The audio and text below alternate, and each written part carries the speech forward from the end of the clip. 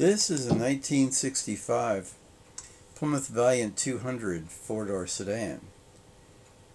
I'd say it's a recent find. It only has 23,000 miles showing on the odometer, so this is a rare original car. Nice blue interior.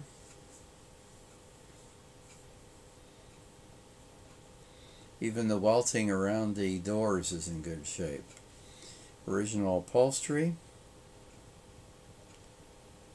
And you'll notice that the push buttons for the automatic are gone. This is the first year they're back into the business of a selector on the steering column.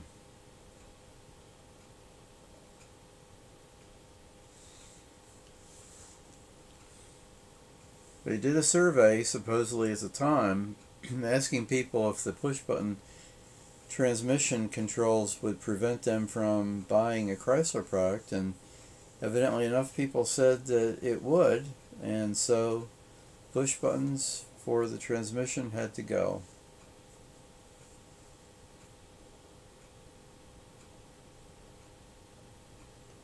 Although Chrysler, in my experience, never had any problem with those push buttons.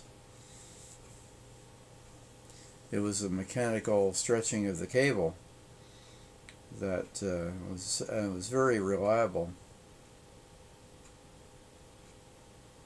as opposed to the electronic devices that Edsel had and Packard had.